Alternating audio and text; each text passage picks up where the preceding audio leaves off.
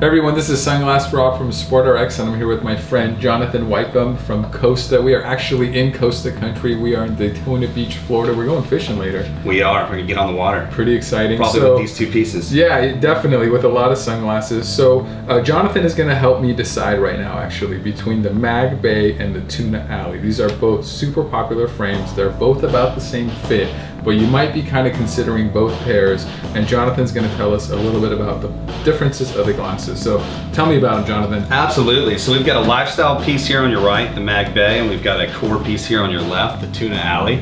And I'll tell you, that lifestyle piece there is just gonna be a little more simple, right? It's gonna have that feature of the hydrolite going down the temples and on the nasal. That hydrolite is a hypoallergenic rubber.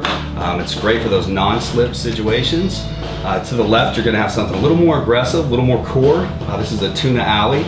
And listen, you can reach over pulling your fish all day long with that one. It's not gonna slide off your face. Yeah, definitely a little bit more if you're actually gonna be doing some heavy stuff. Absolutely. Nice, nice. They both are about a large fit, which is probably why we have these in the video. You might be deciding between the two, and really the difference is gonna be a little bit of style and a little bit of more core features with the Tuna Alley. Absolutely. I think you should just get both pairs. I'm gonna buy two.